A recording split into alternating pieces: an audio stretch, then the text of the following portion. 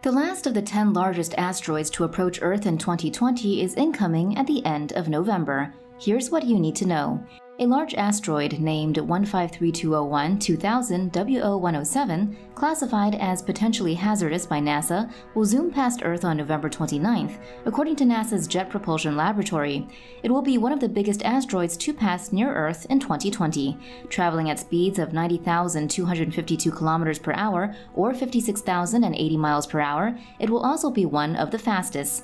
Asteroid 2000 WO107 is estimated to be about 510 meters wide. That's 1,640 feet, or 1/3 of a mile in width, making it larger than 97% of asteroids. By comparison, Manhattan is 3.7 kilometers wide. 2000 WO107's orbital period is similar to Earth's. It takes the asteroid 318 days to orbit our Sun, but its orbit is highly elliptical, coming as close as 0.2 astronomical units and reaching as far as 1.62 astronomical units from the Sun. According to NASA's Asteroid Watch, it will pass Earth at a distance that is 11.19 times more than the distance from the Earth to the Moon. On subsequent flybys, it will come even closer, eventually passing at about half the Earth-Moon distance on December 1st, 2140.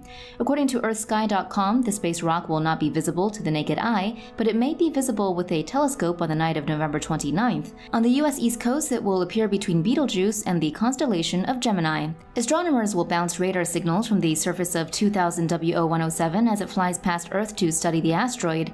These observations may allow scientists to determine its composition.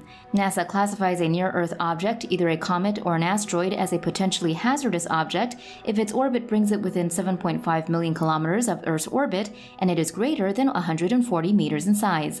According to NASA's Center for Near-Earth Object Studies, as of October 5th, some 23,807 near-Earth objects had been discovered. The latest data on the center's website shows that 9,344 of these were 140 meters or larger in size, and 901 were estimated to be larger than 1 kilometer. By comparison, the Chicxulub asteroid that wiped out the dinosaurs is estimated to have been a whopping 11 to 81 kilometers in diameter.